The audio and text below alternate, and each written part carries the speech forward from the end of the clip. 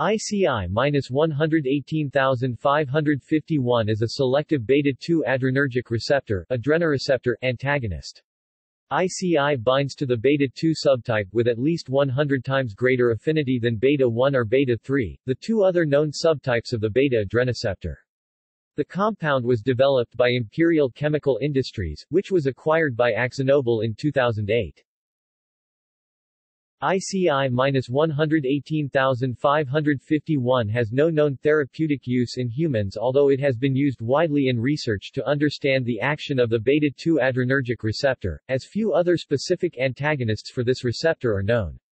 ICI-118,551 has been used in preclinical studies using murine models. When dissolved in saline, the compound crosses the blood-brain barrier. Common systemic doses used in rodent research are 0.5 or 1 mg per kilogram, although efficacy has been demonstrated at doses as low as 0.0001 mg per kilogram in rhesus monkeys. Doses up to 20 mg per kilogram have been used without toxicity.